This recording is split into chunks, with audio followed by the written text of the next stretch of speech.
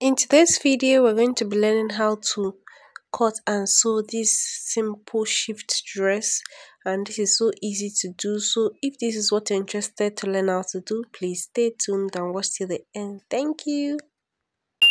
So first, you have to fold your fabric into two, then into another two. So you can see I have about two folds on this. That I folded it into two, then into another two. There are 4 pieces now.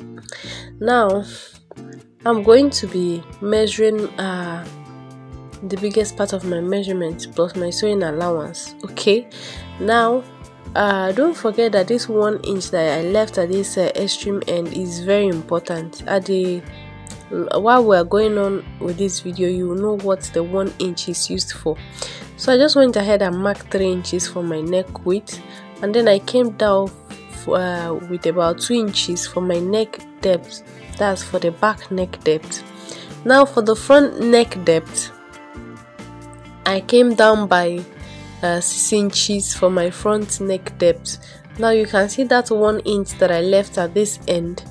I'm going to be connecting 3 inches. Okay, I just marked 1 inch so I can know where to start my measurement from. Now from this point, I will just measure with a slant so that it forms a V-neck. Now it's quite optional. If you don't want to use a V-neck, you can still use a round neck. It depends on your preference. For the purpose of this video, I'm using a V-neck.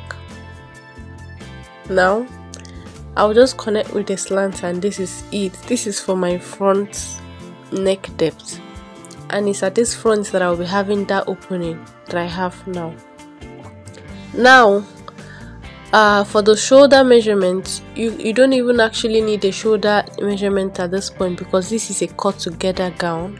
So I just used the whole of my fabric that was left. I had about 20 inches, and then I came down by 2 inches. I connected to the top area. Okay, at this point you can see how easy it looks. Now after connecting this, I'll go ahead and measure my armhole area.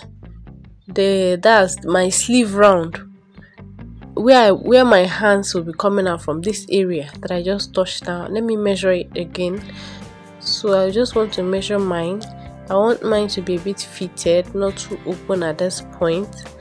So I'll just go ahead and mark out what I want. I am using about 6 inches. You can do more. Actually, you can do up to 10 inches. I just didn't want mine to be having, to be too open.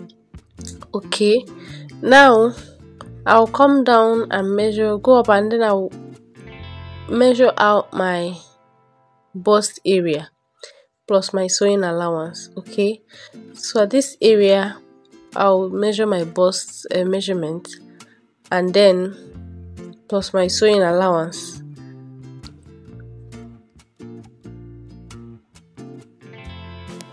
So I'll just quickly measure it and then connect with the curve to that sleeve area. Okay, and this is very easy. Then I'll measure from my shoulder to my half length. Okay, and I have about 16 inches for my half length, so I'll measure my half length area round. I just went ahead and measured my hip area as well. Now, so my half length is about 16 inches, my hip area is 24 inches. Okay, so I'll just take my measurement plus my sewing allowance, and this is it. I just quickly marked. Now for my hip area, I'll measure out my hip area plus my sewing allowance, and then I'll mark. So I'll connect with the necessary curves from my hip area to my waist area to my to the upper part of my measurement, and then I will now come down through this area. This is for the lower end. I just connected from my hip down, maintain the same measurement. So I'm just cutting out the max areas. Okay, now for this area I will also cut open. I'm just cutting open then I'll continue all the way down.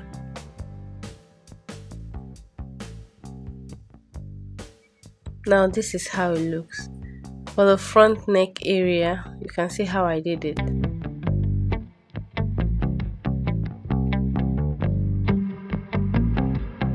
Now what I'm using for this is a velvet bias.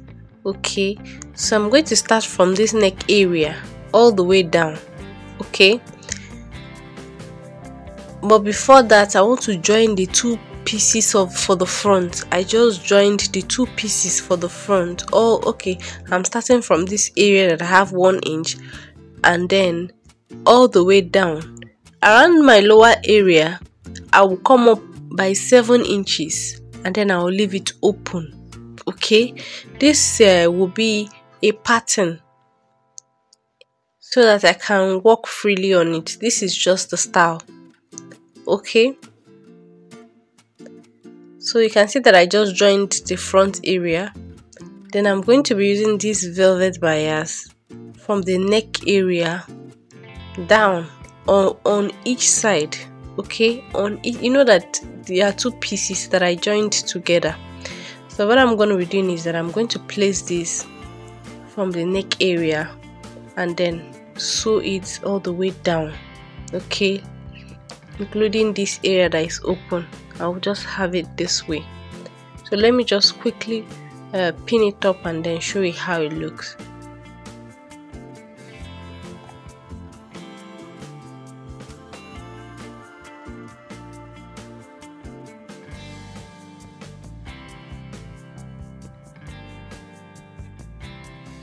So this is how it looks after pinning it. I'll just quickly sew on it using this as a guide. So this is it after I had already sewn it. It's very easy. All I did was that I ran my stitch on each side. Okay, and it's very easy. Now once you are done doing this, you are practically almost done. All you have to do is just to bring the back area and attach it right now, shoulder to shoulder. Okay, you just stitch on it from this end. Okay, I will run my stitch down, leave my sleeve open and then go down. Of course you should know that you need to fold in your sleeve. You need to fold it in, okay, so it doesn't look tattered.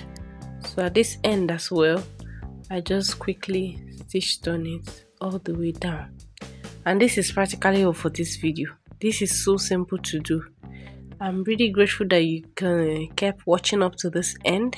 Thank you for subscribing to Lexvi Designs.